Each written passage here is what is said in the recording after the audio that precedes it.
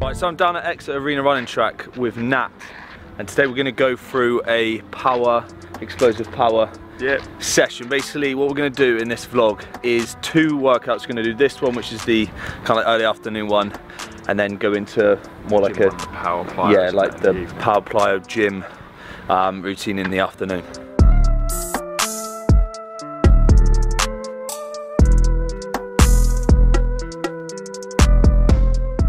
So we're down at Exeter track, going to be taking James through some hip mobility drills with the hurdles, some dynamic mobility as well, and then we're going to get into some real good speed work, good power for your golf swing, and some jumps as well. So a little joint mobility warm up, so I want you to start with some neck exercises. Just look up and down, get your neck stretched out. Always work from head to toe, going down the body. It's just better for sequence and for organisation as well. Excellent, yeah, and then just look over your shoulders for me. Keep the 9 muscles stretched out. That's it, not too quick, nice and controlled. Yeah, that's good. That's nice. Go into some shoulder shrugs for me. Just up and down.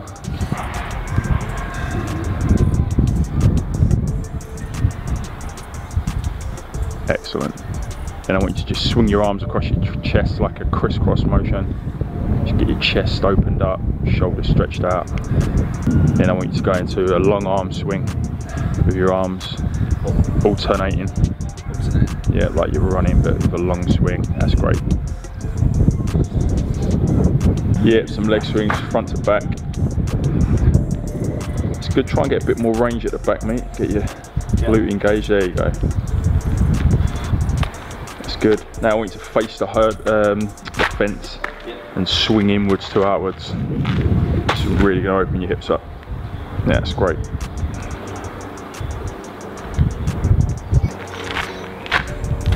That's it, control. That's good.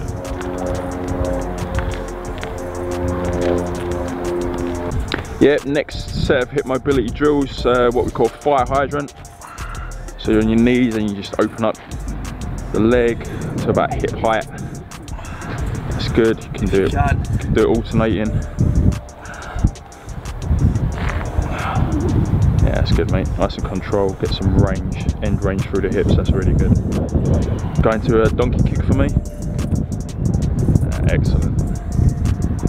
With these, you don't want to push out too straight to keep some flexion in the hamstring. That's good. Get your glutes warmed up, especially if we're going to be sprinting. To get that posterior warmed up so we can get the most power out of it in the shortest amount of time possible. And into some scorpion kicks. It's brilliant. Good rotation. Really freeing up the hips there. This is really good for hip mobility. Get some range as well through T-spine, thoracic spine. You go backwards for me now, mate, if you can. Nice and controlled, that's it.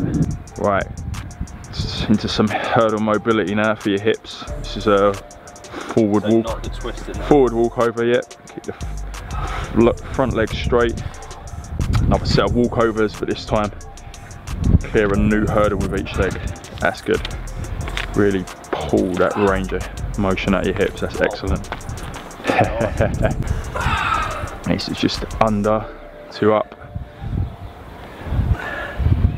Yeah, sit back into your glutes a bit more for me, mate. That's much better. Better range of motion. You feel them hips getting a lot warmer now. The range of motion should be increasing. Just go into a nice march, opposite arm, opposite leg. It's really good. And to get a bit technical for the old golf fitness, the power, this gets you used to moving limbs in sequence and applying force to the ground as well. Bit of dynamic preparation. It's called a line hop. Go back and forward, keep bouncy, keep on the toes. That's good. Now go side to side for me, a little lateral way. That's good. This is a really good drill. Promotes vertical stiffness, which is great for increasing clubhead speed. Hear a lot of the TPI guys, a lot of the fitness trainers talk about improving vertical force and Drills like this will help to really bring that out of your system. A nice high skip. It's great for vertical force. That's excellent, mate. See the straight line of the leg when he leaves the ground. Good hip extension there. Yeah, it's excellent. It's really good drive back. That's it, good straight line at the back. Yeah, brilliant.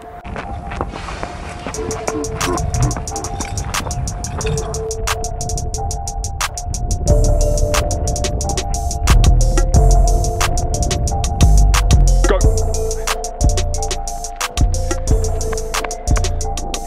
Good, good, good. Drive out, drive out, drive out. Nice. Yeah. Go. Good, good, good, good, good, good, good, good, good. So we've finished with our sprinting portion of the session on the track. Now we're going to move into some jump work. Pretty similar to the box jumps that you do in the gym. We're doing some straight-legged jumps on the stairs, keeping the ground contact as fast as possible.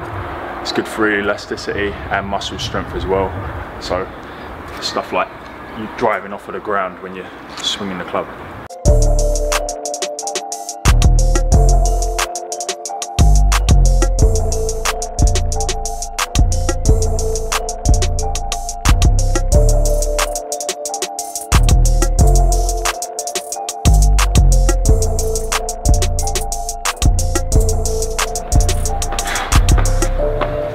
That's perfect, yep.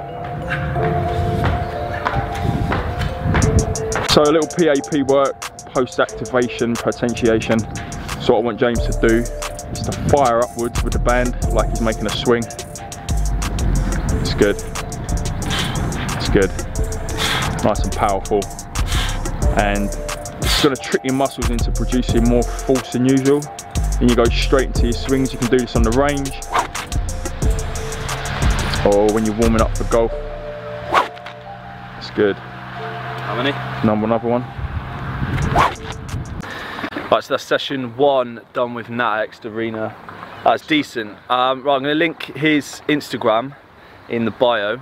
You're doing a bit of coaching as well, aren't you? Absolutely, yeah. Up in London.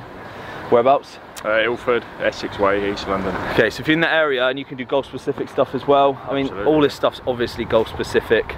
Workout 1 done. We're going to go down to the gym in the evening. I've got a bit to do in the meantime for some power stuff. Look forward to that. Let's do it.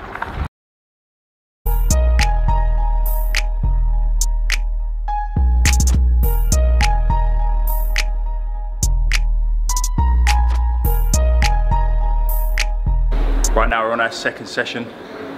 And you're in the power phase of training. We're going to do a few bits in the gym, some trap bar work, some explosive jumps, and some rotational stuff as well. So the first exercise will be a trap bar squat jump. And the position of the handles is great because it allows us to actually increase the vertical force production. So this is great for swinging, especially improving your clubhead speed, where you're creating a lot of ground force, putting force into the ground and getting it back as well, and having that power go up through the chain. So with these, we do say 3 by 5 reps, and we reset at the top. So you start off nice and tall, hip hinge, and explode up. Yep. Make sure your toes are up in the air, nice and powerful from the ground up. Moving on from the trap bar squat jump, we do a counter movement jump, and usually in athletics and different sports, it's a good test for vertical jump and air time. So usually you'll be on a force mat, hands on the hips, and it will measure all the forces. But here we'll just do it freestyle.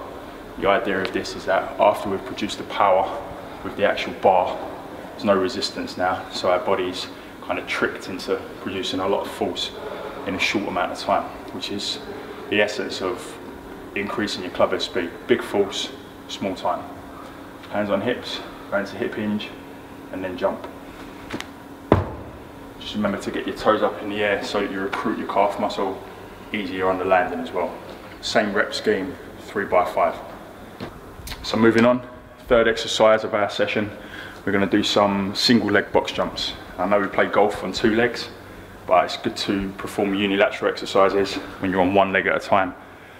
Builds up strength of individual legs independent of each other, irons out any imbalances you've got, because everyone's got a side that's stronger or maybe cooperates better than the other. Yeah. And it's good for ankle stability as well. You know, there's a lot of forces going through our ankles when we swing. So this is just good to kind of reduce any injury risk and really free up the ankle rocker as well. So first we'll go forward, start off with the right leg.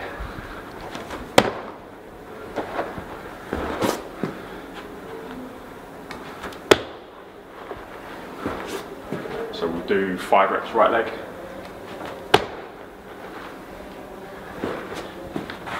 5 reps on the left. Make sure you really swing your arms to get that stability and that aid in propulsion.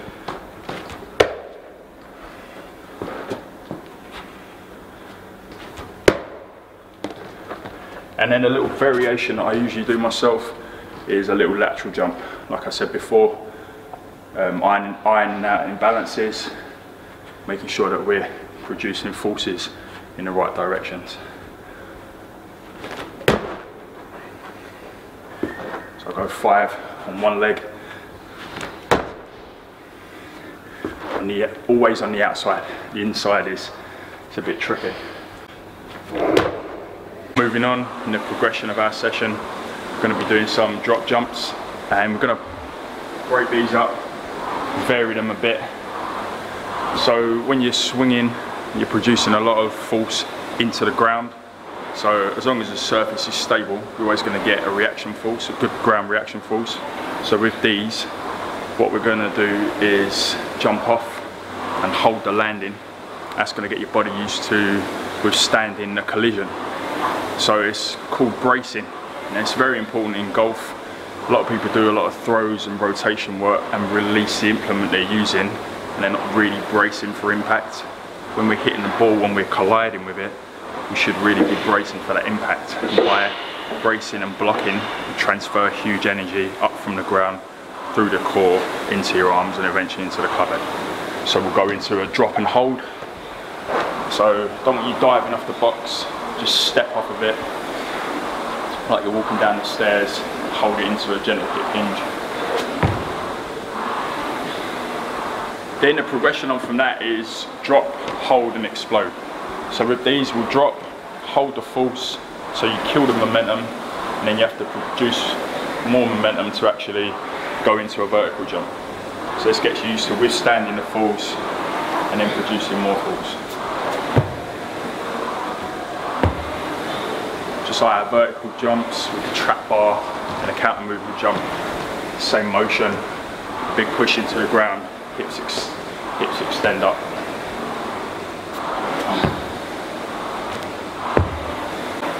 Then putting that all together, drop and explode. So with this, as soon as you hit the floor, it's just straight off. So the ground contact time is minimal. It's basically like you say you're landing on hot coals. Don't want to get scolded, so all the forces that you put in, take straight out. Same kind of rep scheme, 3 or 4 reps. Doesn't matter what leg you lead off, as long as the landing is controlled, you're straight back up. Progression from the drop jumps that we just did. Now we're going to introduce a rotational component. So we're going to introduce a lateral standing long jump, which sounds a bit more complicated than it is. It's basically just face forward and you jump to the side. We do it both sides. Again, iron out the imbalances. If you're a left-hander, you're going to be used to doing this movement like myself. So when I do this, I challenge myself to kind of be equally as strong on both sides. Same premise. You jump, withstand the force of the landing, and then get out of it as soon as you can.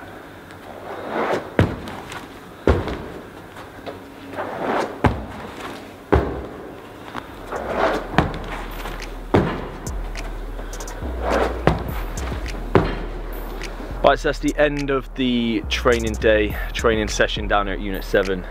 That was decent, mate. Really, yeah, some good work we got in there. Yeah, really enjoyed that. So throughout the day, this is, if you're doing power stuff, obviously it just works so well. Combining this with the strength work, which I'm going to go into in more detail as we go through these long drive specific videos. But I hope you got a lot of information from Nat. Very knowledgeable guy in this area. So He's based in London, as I said earlier. If you're in the London area, want some golf specific training or just athletics coaching, yeah, feel free to hit me up, pick my brain over any topic. There we go. Enjoy it. All I like talking shop about golf and fitness. So. It's really fun, mate. It's really good. Yeah, enjoy that today, man. Yeah, brilliant. Bye, see you soon, guys. Take care.